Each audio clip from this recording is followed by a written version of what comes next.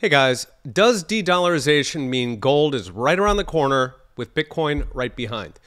Last week I talked about China-led BRICS efforts to dethrone King Dollar, saying the key to a new currency is hardness.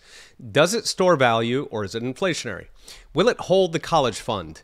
After all, inflationary currencies can replace the dollar for specific niches, Saudi oil or Chinese exports to Africa, and enough of those niches could theoretically weaken the dollar to the point it slips under that critical, not as bad as the euro line when you get accelerating exit. But that's a long road, a war of attrition with many setbacks given the dollar's network effects. And China is not patient, Russia certainly is not. Plus, even after that arduous journey, you're still light years from China and its BRICS minions actually taking over the money.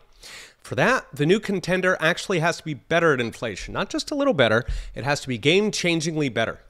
Now, given BRICS' history with inflation, this won't happen with conventional central banking.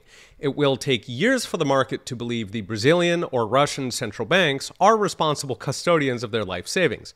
Remember, Brazil and Russia both have histories of bath salt hyperinflation rampages. For Russia, it's relatively tame, sell the TV episodes. For Brazil, it's more eat a face and dance naked on police cars. Which brings us to that game changer, the kill move. Commodity backing, a gold-backed currency. It's fast, silent, and it's guaranteed to work so long as you can actually prove it.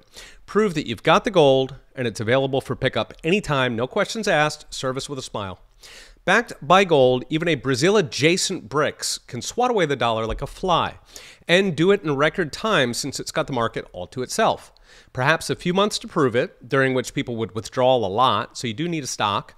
Then, after perhaps a year, people actually believe you.